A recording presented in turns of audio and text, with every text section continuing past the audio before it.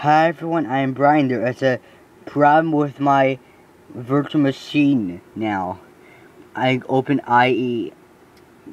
As you can see, there is no internet because the IP address isn't renewed yet. So look what I do.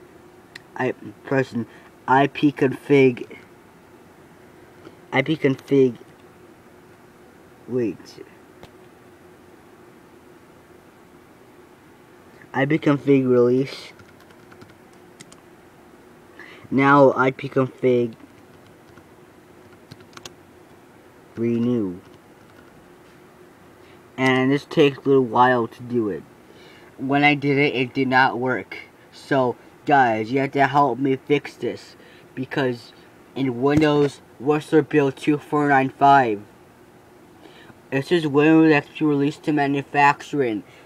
So, and look, I also cannot connect to the media guide either. And this is a pretty old version of media player, so I don't think it would.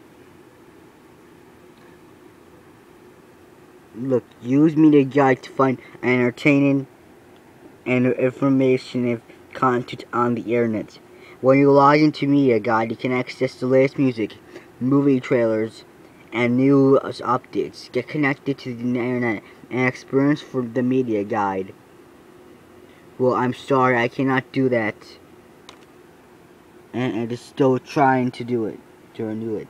Look, it comes with this message.